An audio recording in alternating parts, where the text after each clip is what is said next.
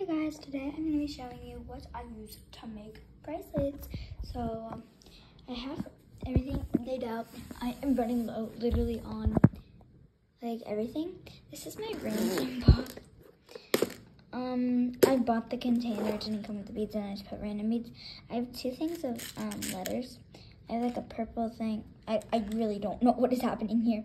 And then like blues, navy, and yellow.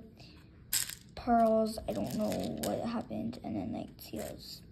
So, and then I make some bracelets on here because I don't usually use this. So yeah, this I'm also running low on. This was like a cheap kit that I got from Target that is kind of messed up, but yeah. So I got this am literally out of. This was my first kit ever. It is so good though, but yeah. And then this I just got at Michael's like a few weeks ago, and it is so good, like so good. I mean, it helps with like everything. And then in here I have like gold little balls that you can put on bracelets, like little square things. And I have these shells. I got these bag of smiley faces.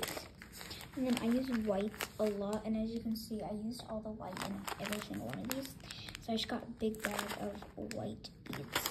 And then I got a 3-pack of like this maroonish, brown, reddish thing, and then red, and then pink. So yeah, now I'm gonna print my bracelets, and then I'll be done. So they're in this magical drawer. Okay, so they're organized by color.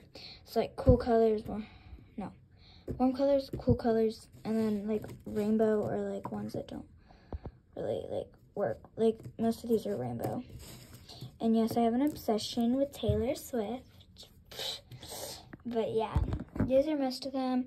The reason I haven't really made more is I'm out of string, but I might get some. This is from the Eras Tour bracelet me and Quinn cut.